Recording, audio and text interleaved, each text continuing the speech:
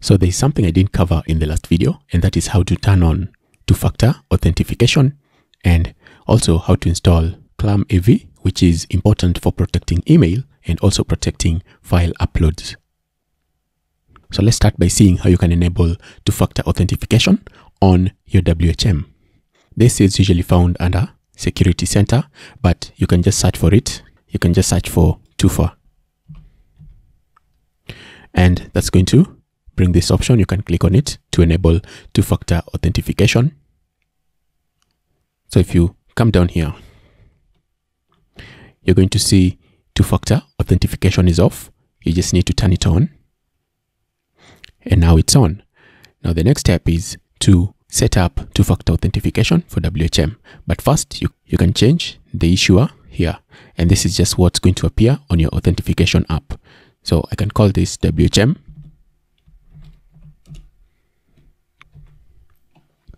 And let's save.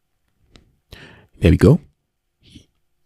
The next step is to enable two-factor authentication for WHM. So I'm just going to click there on Manage My Account and make sure you have your phone ready.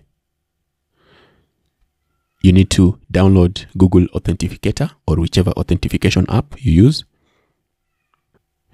Go to your phone, open Google Authenticator. You can see the status is not configured. So I'm going to click there on Set up two-factor authentication.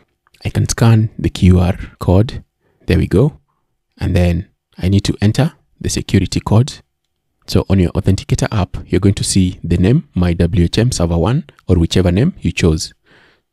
So enter the security code that's currently active.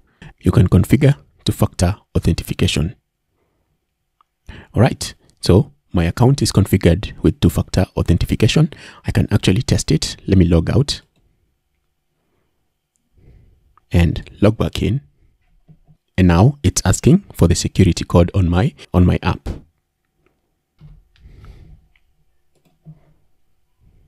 There we go. Two-factor is now enabled for WHM.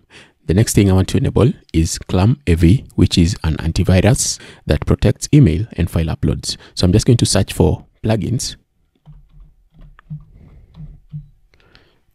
And you can see it is under the cpanel tab. So I'm just going to click there on Manage Tabs, Manage Plugins, I mean.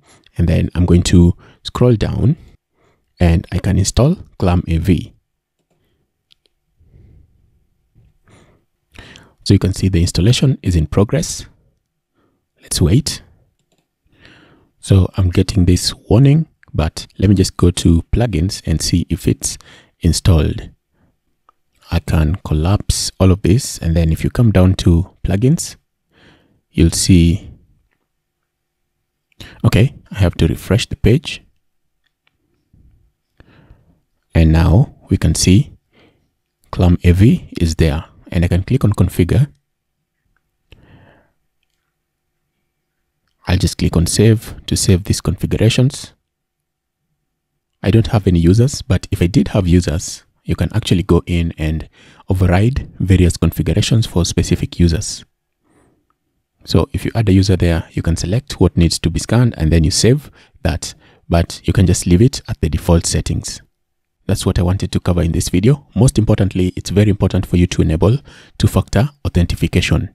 So once you enable two-factor, even cpanel will have multi-factor authentication feature enabled on it, and the users can set their two-factor settings. That's what I wanted to do in this video, to enable two-factor authentication and also to install ClamAV. So that's it. Let's continue in the next part. And in the next part, let's see how to run your first website. Of course, you're going to create a cpanel account and then see how you can run your first website. See you then.